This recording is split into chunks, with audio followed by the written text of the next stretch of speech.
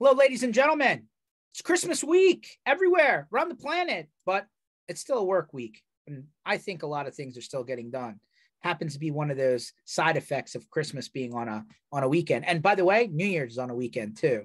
So I hope you guys got your seatbelts buckled in, because I think that, between now and the end of the year, a lot of stuff's going to get done, more than probably any past year you can remember. Maybe it's a combination of this calendar. Maybe it's a combination of all this stuff getting pushed back, right, since pandemic times. But it'll be interesting. I can't tell you, my schedule's been absolutely smashed. So, which is great, better than the alternative, because I can only watch so much Netflix and I don't know, Home Alone reruns, until I'm, falling asleep in the chair. So welcome to MSP Initiative. This is December 20th, 2022. Welcome to the very tail end of the year. MSPinitiative.com. This session and every other session we've ever done is going to be there under sessions, both in podcast, audio, and video format. And then, we'll talk about what 2023 looks like, because I've seen a master schedule that my team's helped me create. And man, if you thought 2022 was busy, I think 2023 is going to be just crazy. And let's hope that the airline prices don't go so expensive that you can't get anywhere. Today's special guest, and I really appreciate him coming on, because apparently he's super busy too. Peter from Service Leadership, now a ConnectWise company. I don't know if you guys paid attention to that. It was a little while ago. Peter, how are you doing today? I'm doing great, George. How are you? Oh, it's a little cold here in Philly. I was down in Clearwater last week for the Marketopia GrowCon event in Clearwater. And I was like, man, it's great weather for a Philly guy. I was actually surprised that the weather was kind of nice up until about a couple of weeks ago, and it was abnormally warm, but it's not that way anymore. It's super cold. So yeah, fun times. Where are you based at? So George, define cold. Because I'm in Wisconsin and it's 6 degrees right now. You blow me out of the water. So we're in that, just under 30, 31. I think we're at 29 degrees today. So I think you got me beat by a wide margin. Yeah. It's not a record that I like holding. It's I'd rather be on the other end of it. The Tampa weather sounds pretty good. Yeah. I've never made it to Green Bay for a game. I know that's shame on me as a sports NFL guy. And, but I have been to Minnesota for the Super Bowl. And let me tell you, negative degrees is not the right weather for a Super Bowl. I think it's a warm weather event. Yeah. That was 3 years ago or so, 4 years ago? 2017 in Minnesota. Yeah. Wow. That long ago, 5 years ago already. Yeah. It's, I definitely understand the snowbird mentality. Let's put it that way. 100%. 70 degrees in Clearwater. Yeah. Sign me up. That was cool. And for a guy that travels a lot, warm weather is definitely my favorite. So service leadership, for the people that never got down into, your area, your bubble, right? I know you guys have been super popular in peer group land and being able to kind of figure out where people fall and, in the, I know Paul used to say best in class, right? Hey, where do the people who are doing really well sit? Where is the average, and if you're not making money, where do you fall into the to the category 2? Big picture, right? What does service leadership do, and how do you collect your information? And then we can go into the fun stuff. Yeah, it's a great question. Service leadership is really known for our data. We started benchmarking the industry about 18 years ago. As you mentioned, Paul Dipple founded the company, and he and Brian O'Connell really built the concepts that we run with today. So every quarter, we run the largest benchmarking sample in the industry, and it's a worldwide sample. And every quarter, our clients put their data in at the end of the quarter, and we run, as you referred to, the best in class calcs. And best in class, in our definition, is the top 25% of profitability in any given quarter. So every quarter, we look at what's the 25% most profitable companies out there based on their adjusted EBITDA. And then we pull out all sorts of other performance characteristics out of their financials. So, but our theory and our belief is that first and foremost, you have to look at profitability, because somebody can move around expenses, they can move around revenue, they can do some different things within their financial statement to manipulate individual KPIs within their financials. But at the end of the day, all of it comes out in the wash in your profitability. So our goal is to create the most profitable companies out there. We'd love to see everybody running highly profitable businesses. Unfortunately, today there's way too many MSPs that are not.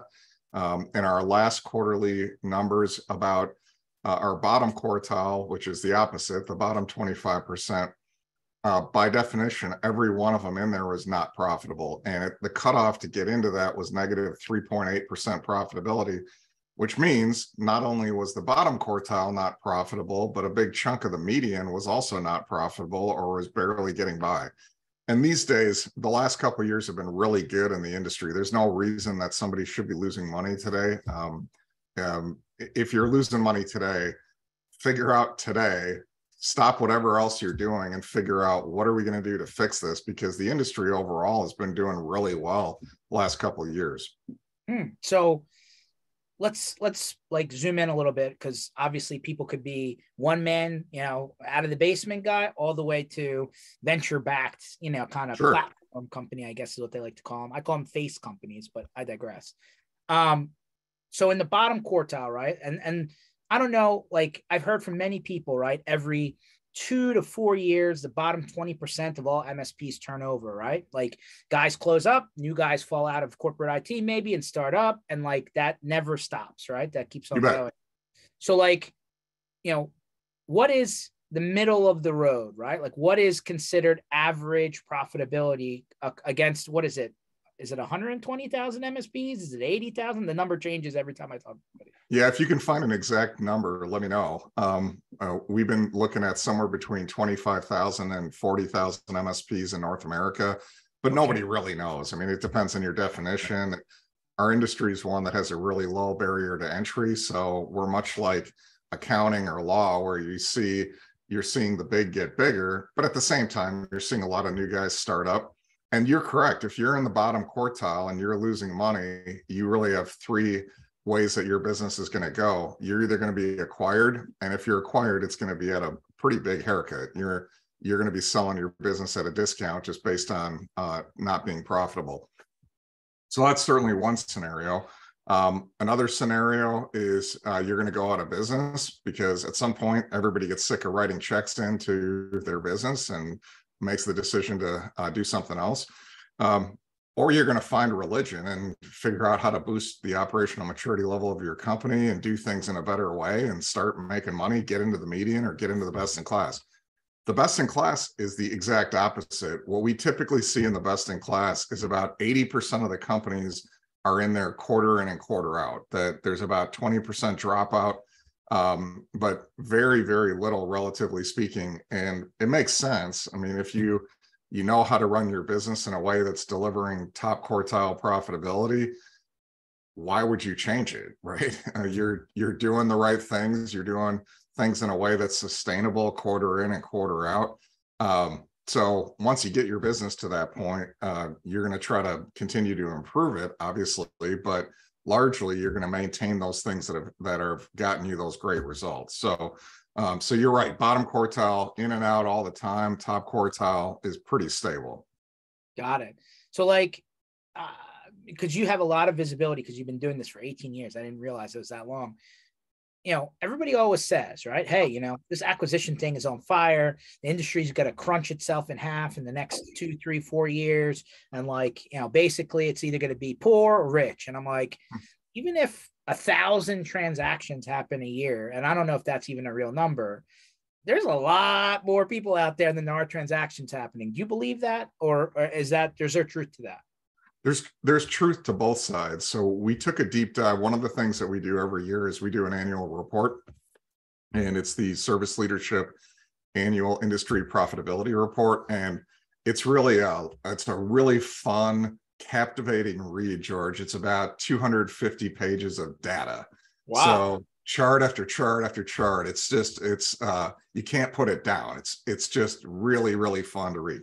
No, in all seriousness, we go into a lot of data in the industry, obviously, with that much analysis. And one of the sections that we did this year was we did a deep dive on the rumor of the death of the small MSP, that with all of the consolidation over the past several years, we were hearing the same thing, that There's just no small MSPs left, or hardly any of them left. And you got to be huge to be successful in the business. And my MSP is only doing 2-3 million. I better sell, or I'm not going to be able to compete anymore, and that kind of thing. So we decided to take a look at the data. And what we found, we went back and compared 2021 to 2014. What we found was that, yeah, there's been a lot of consolidation, but still about 70% of the industry is still under that $5 million mark. That the industry is still dominated. That's a smaller percentage than it was in 2014.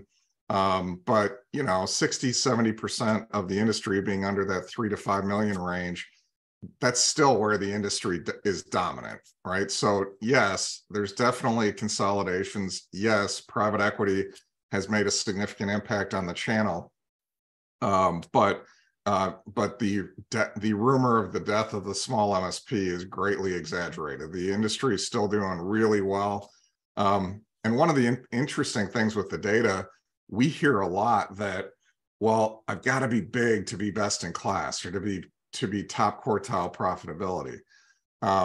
And it's just not true. If you look at our data sample, we have some large companies that are best in class profitability, got a bunch of them that are bottom quartile that are losing money today.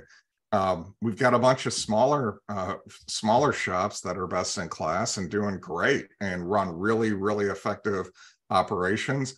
We also have a bunch of smaller shops that are losing money today. So I hear it all. We go into, as you said, we do peer groups, and when we go in and meet with the groups, we actually go room to room and we talk to the MSPs in every room. And true story, this spring I went from one, well, every one of my stories will be true, George, but this one is definitely. This spring I went into one room and was going over an industry update, talking about the latest quarter. And one of the members in the room, this was a group that was made up of all larger MSPs. One of the members in the room said, Peter, data's interesting and everything, but everybody in this room, look around the room, everybody in the room knows that the only way you can be top quartile profitability is if you're a smaller MSP, because you don't have the back office expenses, you're not paying sales reps, the owner is out there selling, and they're doing some engineering, and they're able to wear all these hats, and that spreads cost out. So the only way you can be top quartile profitability is if you're a small to mid-size MSP. Amazing. And I said, well, I'd never thought that anyone would say that, but I'm taking. And I said, well, no. And we talked about the differences and the quartiles and the sizes, and geographically, we don't see any similarities geographically. And he argued a little bit, and ultimately we said, we'll agree to disagree. And so I left the room. 10 minutes later, I'm in another room, and it's made up of all MSPs that are sub $3 million. And one of the MSP owners in there said, after I went through my industry update, so, well, Peter, this is all really interesting, but we all know the only way you can be best in class is if you're large enough and you have economies of scale, and you have a sales team that can grow faster, and you've got a back office that can support your employees at scale. And there's no way for a small MSP to be best in class. We got to be one of these big PE back guys. And I said, you got to be kidding me. I just left this other room, right? And so pretty widespread that we hear both sides. That's interesting. So devil's in the details. What are the top few things that the people who are in that upper, top quartile are doing consistently to make sure their revenue profitability, is there? I think, let me throw a couple of thoughts out there before you answer the question. Trends throughout this entire year has been, hey, liability is becoming greater, right? So the MSPs are now having to do more in order to take their risk profile down instead of waiting for something big to happen. So that's cut into their profitability. Two, personnel, and maybe the buyer seller market's flipped at this current point in time, just because all these big companies have been cutting double-digit headcount, right? And there's a lot of people out in the street, but up until recently, it's just been very aggressive in terms of being able to onboard new people. And of course, the cost of doing that has been going up over time, generally. And then lastly, I think net new business has always been difficult. If you talk to any MSP group, like sales and marketing seem to always be the top topics over decades now. But, now on the other side of that is churn management, right? Trying to make sure that on the bottom end, you're not losing customers, if you're spending too much time adding net new logos, you want to make sure that you're not, leaking oil out the back door too. So putting all of that together, the guys who are consistently just crushing it and their profitability is maintaining or growing, what's the secret sauce? Where are they, doing well, and what can we concentrate on? So what are the traits or characteristics that drive best in class profitability? Recruiting and retention, and sales and go to market. How much time do we have? 45 more minutes, Peter. It's a great question, and I would answer. We could literally spend hours on answering that question, and we do. We provide a lot of content, as you know, in thought leadership.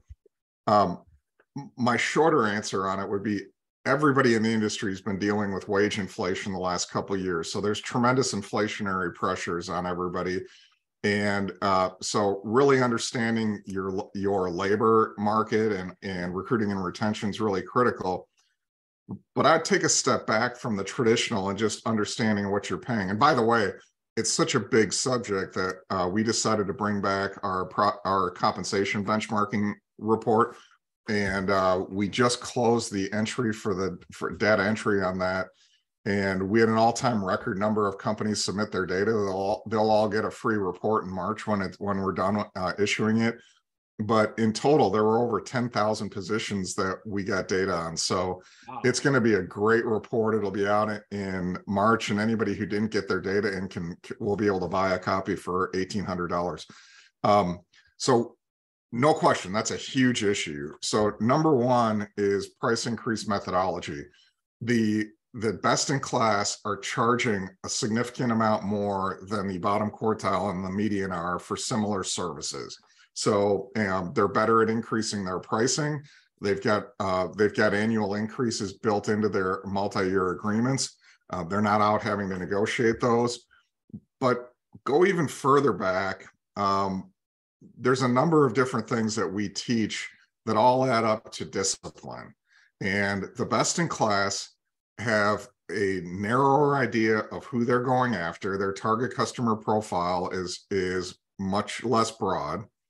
They have a really narrow tech stack. So they're implementing the same technology across all of their customer base, and they're doing it consistently without deviation.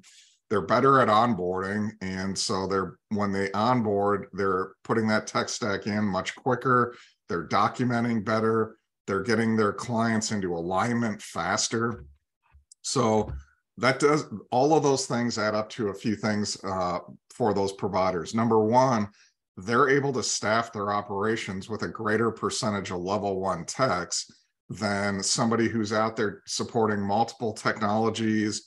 If you're out there supporting 2, 3, 4 different firewall brands, for example, amongst your customer base, well, you need a much higher paid tech with a lot more experience, because it's exponentially more complex to support your firewalls, right? And that's just one example.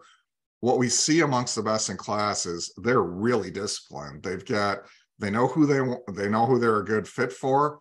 All of their marketing is built around that. All their sales is built around finding that customer.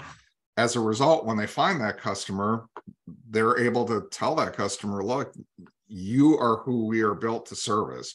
Here's why. A lot of them are vertically focused now. So they might have 30, 40, 50, 60% of their revenue coming in from a single vertical. All of those things make them really appealing to a strategic buyer who is willing to pay more for IT. The bottom quartile, when we see the data, the top quartile are running about 51% service gross margin on their managed service offerings. The bottom quartile folks are around 35, 36%. And so the bottom quartile is selling just as many new logos as the median and the top quartile, but the top quartile is getting a lot more for what they're selling, and they're much better at margin. So They're just more attractive to a strategic buyer. So there's a whole bunch of things that go into that, but all of them ultimately tie back to the quality equation of what you're going to deliver to your clients, which is going to help retention. It's going to help referrals. So you're going to get more referral-based growth. So it ties hugely into your sales and marketing. And it's also going to tie in a lot to your profitability. And your employees are probably going to be getting yelled at a lot less throughout the course of the day. So tends to make it a little easier to get them to hang around. And so it does tie into recruiting and retention as well. And again, you can staff your operation much more efficiently if you're running a much more disciplined operation. So best in class, what we see, they know who they're fit for. They're really disciplined on bringing that customer in and walking away from all the other ones. They also do paid assessments. I mean, there's a whole bunch of other stuff I could add to the discussion, but in short, I would say it's really, they know who they are and they're really disciplined about it. Interesting. So Peter, can I ask a question? Go for it. Yeah, yep. I guess I'm kind of curious. You know, when you say that the people who have really narrowed their focus, give me some advice to the listeners out there that how do you handle the situation when something that is a bit outside of that select group that you've decided, and you get some wonderful opportunity and you sit back and you go, oh my gosh, look at this. Here is a wonderful opportunity. However, it is outside of that norm. Do you really have the discipline to walk away and say, sorry, I realize this is $100,000, this is $1 million a month, okay? But I got to walk away from it because it's outside of my norm. Or do you sit back and you say, this is so attractive looking here, maybe I should deviate and I should start looking at some of these other things. Give me your advice on that. Yeah, the shiny object syndrome is real and alive in our space. And I lived it. I ran, prior to joining service leadership a little over a year ago, I ran an MSP in Wisconsin, Minnesota, and Iowa that we grew from about 2 million a year up to about 17 million a year. And one of the lessons we had to learn early on was exactly this lesson, because yeah, when you're trying to grow and somebody comes along that's 3x of your normal customer average size and they're outside of your TCP, but the number is pretty big, it's really enticing to take them on. So I've been down the road. A couple of questions that every provider should ask.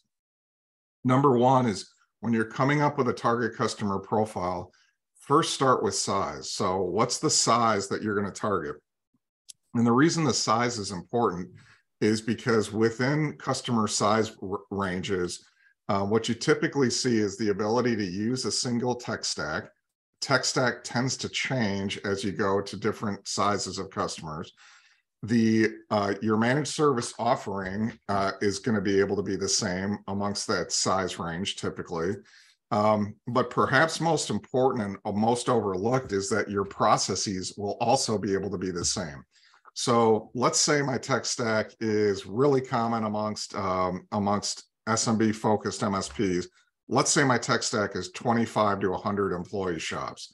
And I get somebody in the door, Brent, to your example, who my salesperson comes in the door and says, well, hey, Peter, great news. I had a really successful day today. I've got an awesome prospect. They really need our services.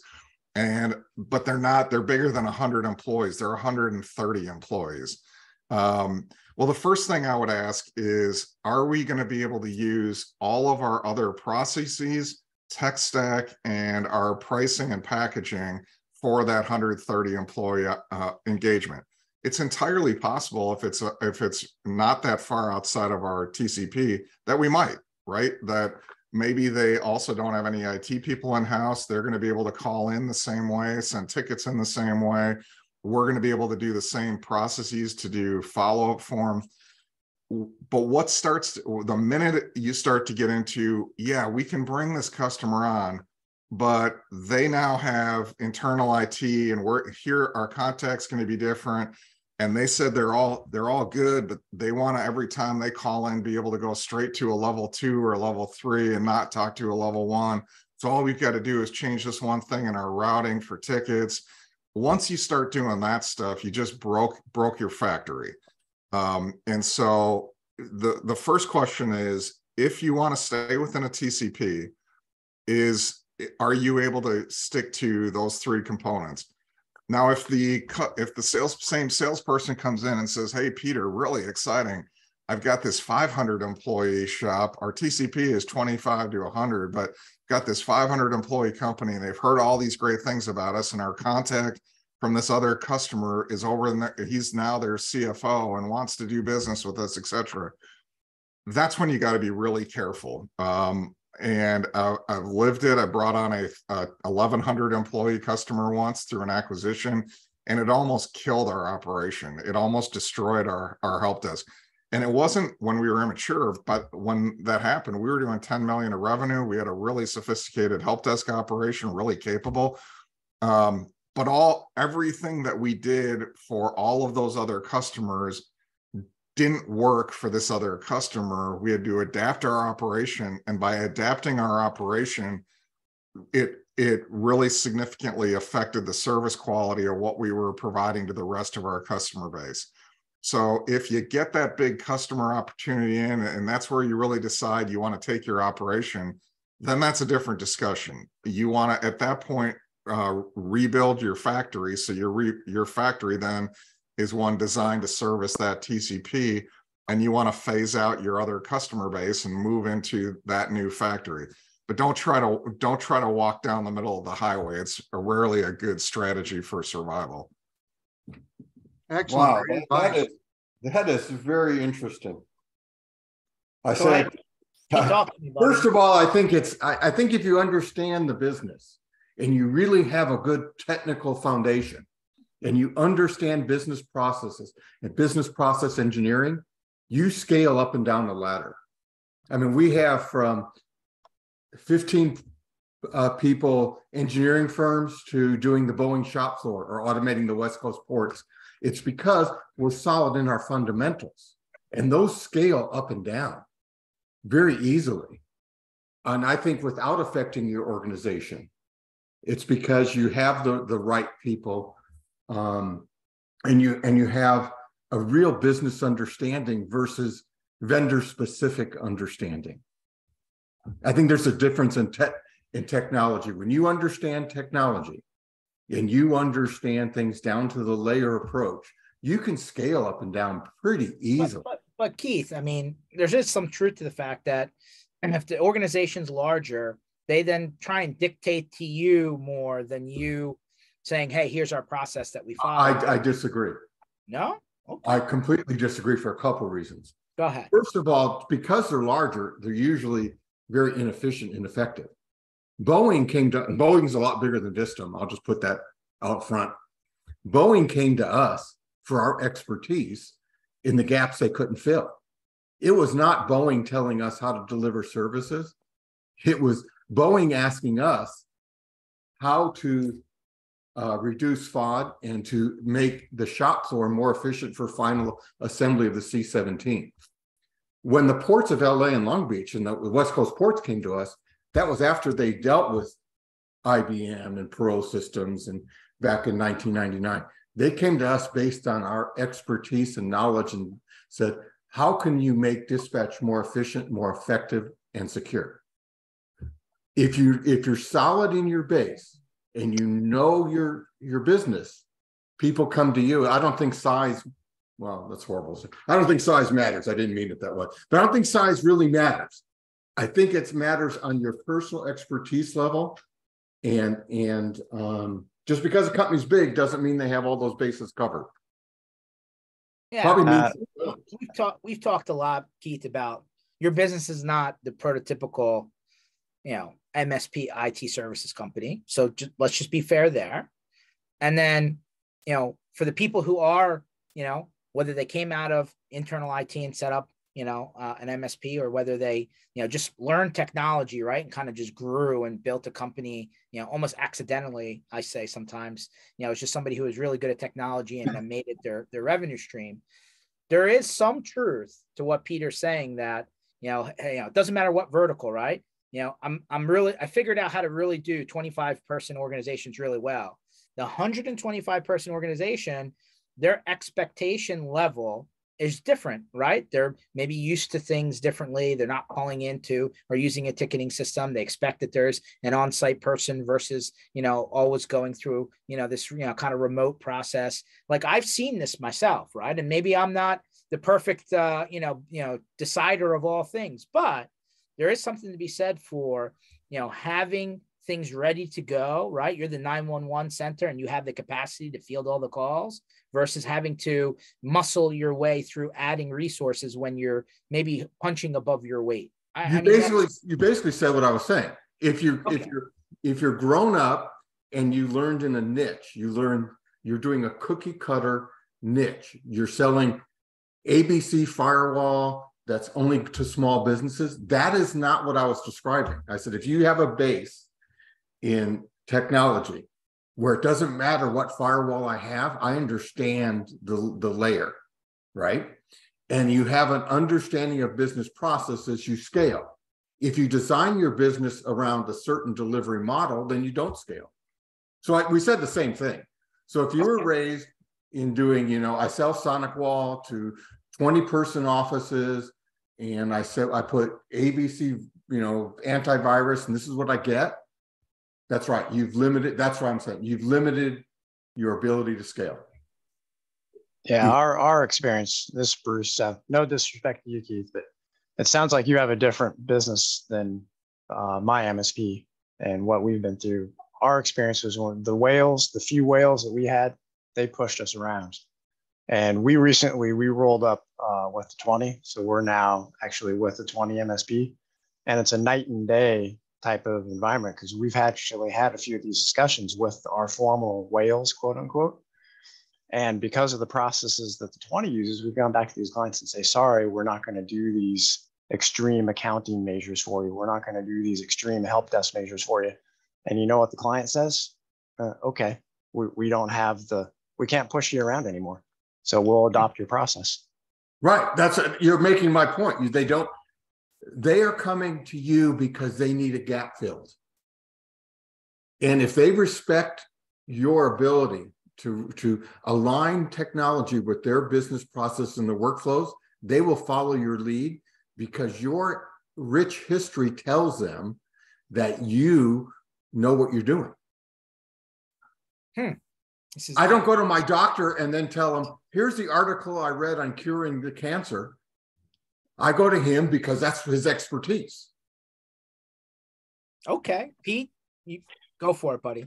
Yeah, I think another way, the other Pete, I think another way of framing it would be that a lot of times MSPs perceive that they need to act a certain way and they put self pressures to negotiate price, negotiate terms, and they fold because they fear that they won't get the job if they stand their ground. And I think 9 times out of 10, if you stand your ground, people say to me, well, is there any room on the price? And I say, no. And they say, you came back with that really quick. I said, why would I give the thing that's most important to me away? Would you do it? And I put it back on their shoulders. I asked them, would you give that price up? And they say no. I said, then why would you ask me to do it? Right? So there's got to be a little bit of confidence and arrogance in the way that you sell, no matter whether you're a small MSP, medium, or large, right? And small MSPs through maturity will gain that confidence, right? But until they come out of the gate swinging like that, they don't do it. And George, you know me, how I am on price pressure. I just say, no, why are we doing that? We don't need to do it because they test you first. And if you do it once, they know you're going to do it again. So if you say no, they know when they come to you next time, don't ask. I agree with Pete on that.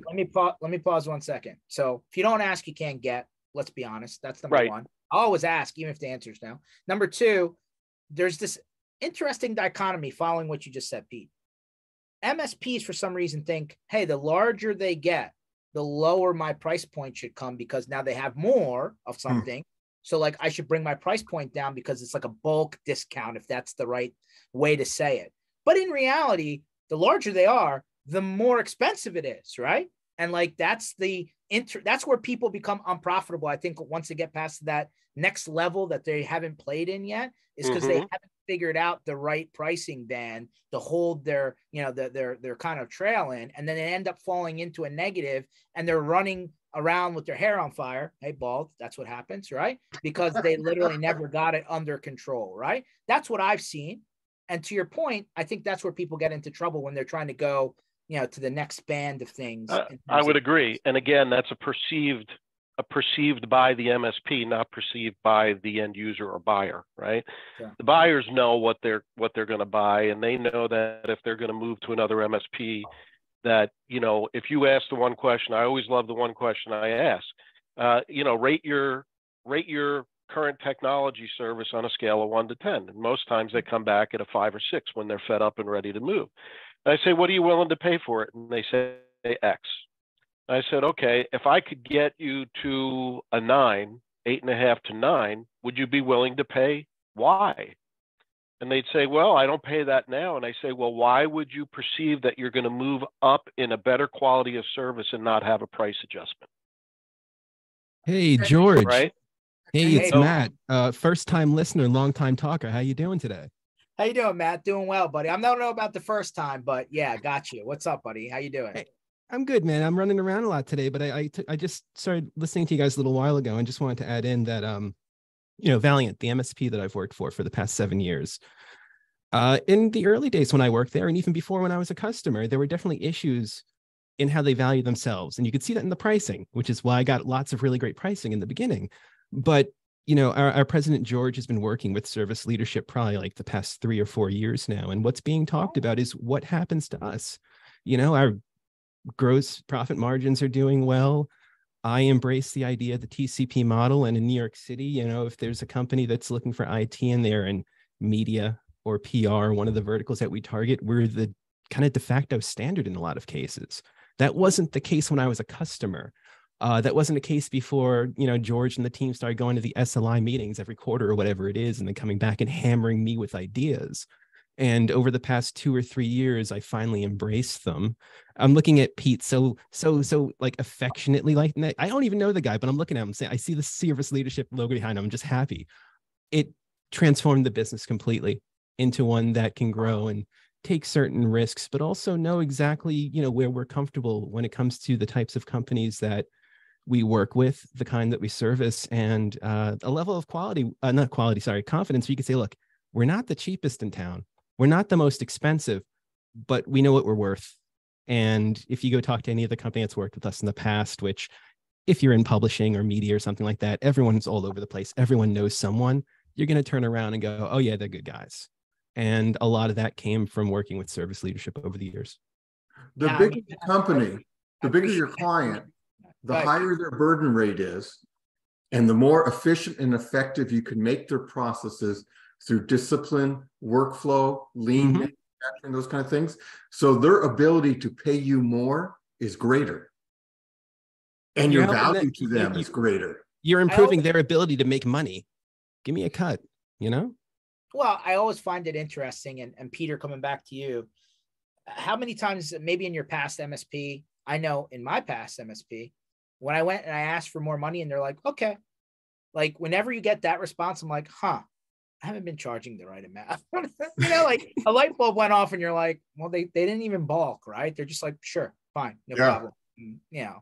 Yeah, we always made it more scary to ourselves prior to pulling the trigger on a price increase than what we ended up seeing in the marketplace. And one of the things we used to do early on was a discount for longer term contracts. So we would do 5% if they would do a 2-year and 10% if they would do a 3-year. And we still see a lot of MSPs that are doing that.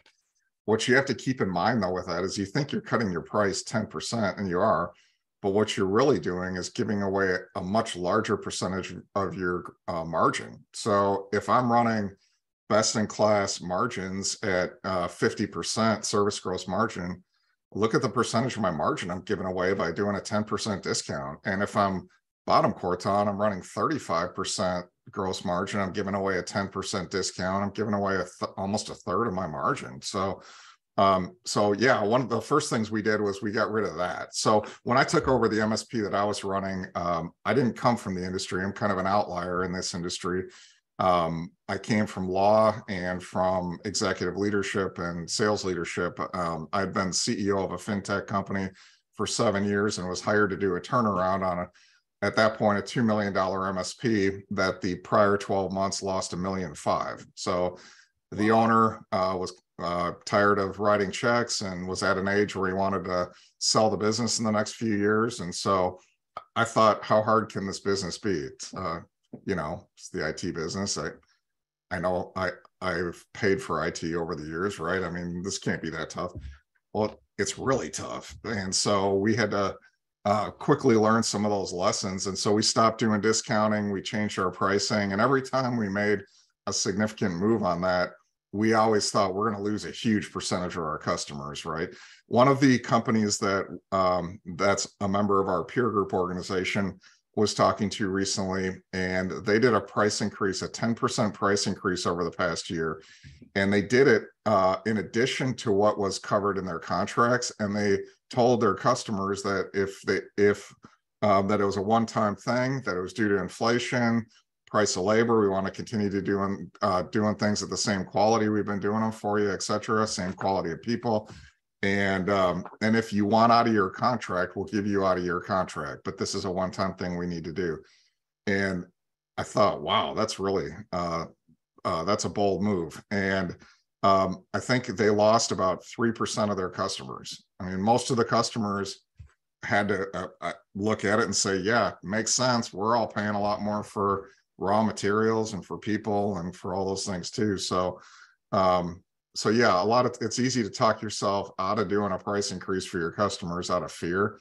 But at the end of the day, you've got to increase your pricing, and labor costs are going up, tool costs are going up, everything else around you is going up. Your customers are not going to bat an eye if you position it right. And if you're delivering the services that you said you would deliver, and you're adding value to them. If you're helping them achieve their business goals, whether they're a 50-employee bank or whether they're Boeing, as the example earlier was cited, if you're helping them achieve their goals, they're going to value the services you're providing and pay you accordingly. So make sure you're pricing them accordingly in a way that you can make the profitability you need to be making as a business. Hey, Peter, can I ask a question? You said that you had like a net loss of maybe 3% with the gains, with the price increases minus the 3% loss. What was the net result to the business? Tremendously positive, because that 10% increase is going straight to bottom line. That's 100% improvement on margin. When you do a price increase, you're not increasing any of your overhead costs, you're not increasing anything else. You're just strictly adding to your service gross margin, and it's passing through to your bottom line. So the net increase to that business was tremendous. And while inflation's the topic, don't just get this year. Negotiate your minimum step ups for the next 5 years of your contract. Yeah, Keith, that's great advice. One of them, we see a bunch of mistakes on multi-year contracts. One of them that we see is that we recommend against is we see a lot of providers doing a CPI pegged increase, and that sounds really good. I was kind of intrigued by that. I saw a bunch of providers who had CPI plus 0.5 or CPI plus 1, and it's a great concept. The problem that we've seen this year is that when CPI is 2 or 2.5, 3%, people are passing that increase along. When it's 8.5%, I haven't found too many providers who are actually willing to pass along an 8.5 plus 1 increase. All of a sudden, the customers who were readily agreed to it are not so excited about it. So that's one thing to keep in mind. The other thing is we would recommend staying away from up to increases. We see a lot of agreements, a lot of SLAs that have an up to 4% or up to 5 or up to 6. The problem with that, like you said, Keith, get it out of the way at the beginning when you sign the contract, so the customer knows every year I'm going to be paying X plus 5% or whatever your number is. Otherwise, if they see an up to, what they're really thinking is, we're going to be negotiating this every year. You're going to come back and you're going to say, yeah, I want to do, it's up to 5%. You want to do 5. I want to do 2. Let's figure it right. And you're trying to get away from that. You want to just have an expectation built into the long-term agreement. So that's great advice, Keith. Thank you. Is there any truth to the, hey, you know, the multi-year thing, you know, the 2, 3, 4, I guess 5-year contract, you know, like, you know, is that still, you know, is that more of a financial requirement, you know, if you're trying to evaluate your business a certain way or borrow against future revenue rather than just the day-to-day operation of the business? Or, you know, a lot of people still run under, hey, you know, we're going under eternity every year. Here's the price increase. If you want out, here's how much time we need notice to get out. And then, you know, kind of, you know, you can leave if you're not happy kind of process. Like, you know, I appreciate, you know, the bigger the company, the more you're trying to lock in and kind of, you know, making sure you can get your revenues, future revenues locked down. But like the smaller companies tend to not do the multi-year contract just because it seems like it's a little bit more of a rub to get somebody over the edge. Do you still, you know, what's your feeling on that topic? Yeah, there's some exceptions. First of all, it's a religious discussion when it comes up in the rooms with members, that there's real strong feelings on both sides. My take on it and looking at the M&A landscape and looking at the industry overall is, I think there's a couple of significant advantages to doing a longer term contract. I don't see a lot of 5-year. I've seen a few of them. Most of what we see are 2 or 3-year contracts. And so if you do a multi-year contract, there's a few advantages that I see. Number one is you're going to be more enticing to prospects who are looking to get married instead of date. So if somebody wants a month-to-month contract, everybody on this call knows the amount of your cost that you're going to incur in the first 6 months of any engagement, with onboarding, with smoothing out the environment and everything else that goes into it. So you really need time. I mean, we've done recently, we did some analytics on cost of sales acquisition, and the average cost to acquire an MSP customer, if you look all in, the average cost is about $25,000 to $32,000 per new logo that you bring on. It's tough to bring on a new logo in our industry. You have sales costs, you have marketing costs, you have all these other costs that add in. And if you look at these average service gross margin over a 3-year contract, that what we see is somewhere between 44 and 90% of that margin is being eaten up with sales and marketing costs over a 3-year contract. So if you only have that customer for a year, you're gonna have a really hard time making sufficient return. So the providers who I talk to who are doing month to month or doing annual contracts, they're banking on the quality of service, and those customers are going to be with them for multiple years anyway. Well, if that's the case, why not do a 2 or 3-year contract? If you go to sell your business, there are some providers I know who like to see 1 year or less contracts in place, because that allows them to right away move the customers to their pricing and products.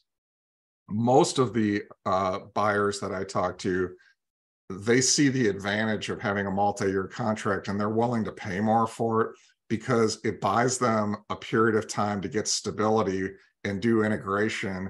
And the customer is not going into it thinking, I can get out of this contract at any point, or I only have three months left or 4 months left. The customer, at least initially, is thinking, I've got 2 years left on a 3-year deal, or I've got a year and a half left. So they're going to probably be willing to provide a little bit more benefit of the doubt to the buyer and to the seller going through integration. Now, ultimately, you've got to deliver. People are going to be able to get out of their contract for non-performance and other reasons if you're not doing the job. But there's a bunch of marketplace reasons and valuation reasons why it makes sense. And the other one is, once you grow your business enough and you have enough clients, if you're having to go out every year and have a renewal discussion with all of your clients, it's a tremendous amount of resources that you're using that if you can do it every 3 years instead, and then focus during that 3 years on service delivery, you save a lot of resource requirements on it. So I think there's a lot of advantages. I've heard all the reasons why you should do month to month and get them in, and annual agreements, and have less of a barrier to the sale. And but I think the more mature higher OML shops that we work with tend to do at least 2 years, if not 3 years. Interesting. Okay. By the way, Matthew Fox, thanks for jumping in there. Yeah, listen, anytime you can understand profitability of your business, and I think largely that's some of the challenge in IT MSP land, that like everyone thinks, hey, well, we're just going to make money no matter what. Well, yeah, I guess when it's just you, that's easy to think about. But once you start adding other people in the company, like profitability has to be part of the decision-making process on whether it makes sense to adopt, a new client, because we all have had I can phrase it a lot of different ways, but the customer that you would willing to put a pain in the ass tax increase on your services for, those are the ones that when you go back and figure out your actual math, you're not making money on those accounts, right? So like, back to the dating versus marry kind of analogy, just kind of hard to tell walking in the door if you're getting, craziness, or if you're getting somebody who's like, nope, get it.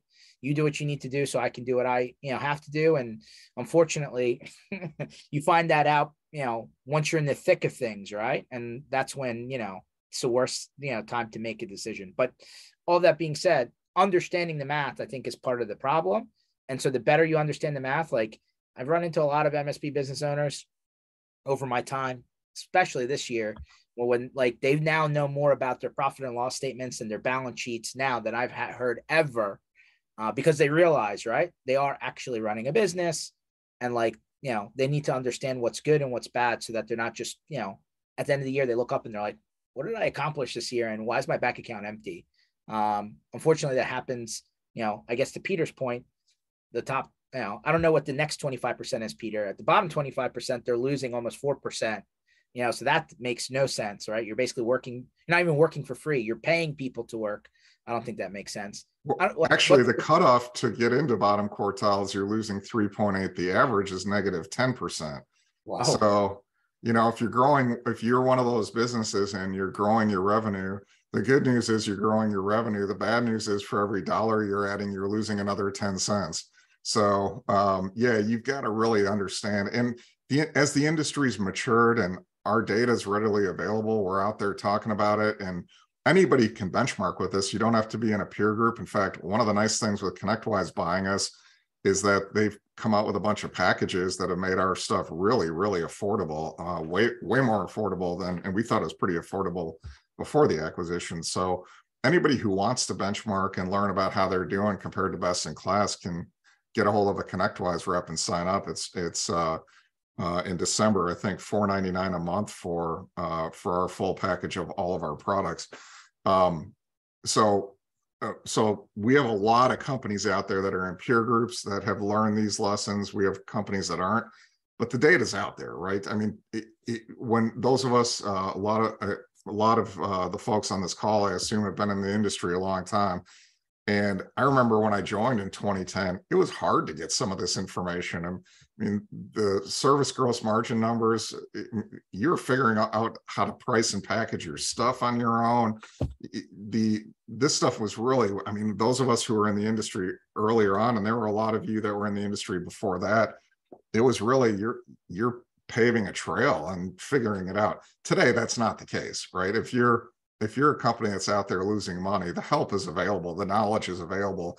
And my advice is, the best in class, they're not working harder, right? They're not necessarily smarter. The bottom quartile companies I talk to, they're working plenty hard. They're smart folks on the technical side. It's just they need to tweak some things in their business. And don't put all this time and effort in. It's a stressful business. We all know that. It's a challenging business. Every day it's exciting, but it's also challenging. Don't put all that work and effort in and come out of it with less than what you should on a yearly basis. And if you go to sell, you want to be able to really capitalize on all the years that you put all of your sweat equity into the business. I got a question for you. What was of the medium, what was the average net profit on those companies? And then that top quartile, what's their average profitability? Top quartile last quarter was about 23.5% average. The cutoff to get in was in the 17s. Could tell you exactly, but about 17.7, I think. But the average was right around 24-25%, and that's been the case for the last several quarters. The average for the median was about 8%. So, and what we see, if you blend all of that together, the average for the total industry last quarter was around 10%. So the outliers on the top are making up for those who are losing money. So right around 10. But even in improving your business, the average MSP that we benchmark is about $4.5 million of revenue per year. The average VAR that we benchmark 10 different business models, so different types of infrastructure service providers, different types of app dev providers, and then we benchmark product centric, which is a VAR, which means in our definition, more than 60% of your revenue comes from product, including hardware, software, and recurring revenue, not managed service revenue, but cloud and 365, et cetera. The average VAR that we benchmark is about 50 million. So, if you're doing 20% profitability as a $4 million business, 4.5, and you're doing the best in class is a little lower for VARs. If you're doing 15%, but you got a $50 million business, you're still doing just fine, right? But if you are any of the businesses that you run, figure out next year, even if you're profitable or and you're in the median, how can I get 10% more profitability? If I'm a $4.5 million shop and I'm making 800,000 a year, how can I take that to 880? How can I just boost it 10%? And so if you're an average MSP at 4.5 million at average profitability and you boost it 10%, you're going to make about another 50,000 next year. But based on the M&A multiples that are out there, if you go to sell your business, that additional 10% is going to be worth about another $400,000 on the sale. So, incremental change is how you get there. Focus on. There's no silver bullet on our magic way to run the business that make this one change and all of a sudden life will be great. It's a lot of littles but focusing on those every year, and it makes a huge difference over time. I think one of the things important on the multi-year is not only do you have the increases built in, you have the ability to sell more into that business, which will increase your profitability. And as you mature with them, your service delivery becomes more efficient year after year. We see substantial declines in the hours we spend servicing customers while their payment goes up. And so I think that's something that people don't consider when they design their long-term contracts, is because as you develop their processes and procedures, you develop their workflows, and you make them more efficient internally, their support costs go down while your income goes up. Yeah, that third year and beyond, they should be much more profitable as a client. And the two things that are always that you hear from a lot of clients that are funny. One is, when it came to you, we were calling in all the time during the first year, but the last 2 years we hardly need to call in or send any tickets, and so we think we should get a reduction in our price. And like, well, you understand the reason why you're not having to call in as much and send as many tickets in. You really want to get rid of that. That and the other one that George, you mentioned earlier, is the bigger we are, the less per seat we should have to pay. And you see additional complexity of supporting larger TCPs are much more complex to support and require a lot more help. So, man, this is the stuff that really, like, this gets to the bottom of the entire story, right? I think, Peter, this was great. I think we could probably go another hours probably in digging into some of these topics, like you said. Lisa, you had raised your hand. By the way, thanks for connecting this together, Lisa. I really appreciate that. Great topic today. Great content. I was just going to say, he mentioned the Sleek. One of the things that ConnectWise has done as well is put a business management package together, which actually includes Sleek. So there's a couple different ways to go about it. There's a couple folks on the phone, I think we'll talk, that were been on the call that we reviewing that with them now. So it is pretty cool. We're trying to put together really a business solution versus just, hey, here's a PSA. You know, this is going to help you with operational maturity. This is going to help you with your customer feedback. So just all those things together, I think, can help with efficiencies and, you know, our partners. Anyway. So if somebody wanted to, no, thank you. Somebody wanted to go and say, hey, I want to get access to some of this service leadership stuff. Maybe they want to participate, right, in the future and like submit data. Where do they find more information? Is there like a landing page for service leadership on ConnectWise? Sure. They can go two places. They can go, service leadership is still run within ConnectWise as a standalone entity. And the reason for that is our licensing agreements with our clients on their benchmarking data require that data to be held, a wall around that data, and it to be held in really close confidence. So service leadership is wholly owned by ConnectWise as of almost exactly 2 years ago, but we still operate as a standalone business unit. And so our website is service-leadership.com. You can go there and get information and reach out to contact us on the website. And you can also go to your ConnectWise rep. The ConnectWise reps, have done a great job of learning about our products and really understanding how they can help TSPs out there. And ConnectWise, as Lisa mentioned, we've got a couple of really compelling pricing and packaging ways that you can get both benchmarking and Sleek.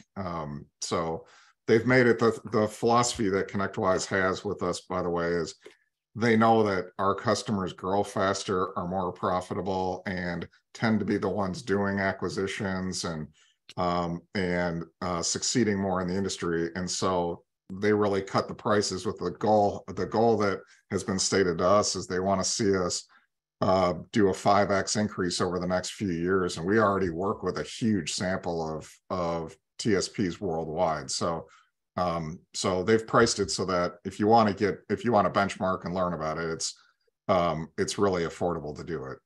Wow. I think I got one last question for you. Go ahead, Bruce. Why would somebody pick service leadership over True Methods and Pico? Where's your competitive advantage? First of all, I have a huge amount of respect for Gary. I like Gary and what he does. Our data set and what we benchmark, I think, is unique in the industry. I'm not going to talk specifically about differences between our stuff and Gary's, but our data set is a one-of-a-kind data set in the industry. We've been benchmarking financial data the longest. We have the largest benchmark sample every quarter. The way that we do it has been really tried and tested.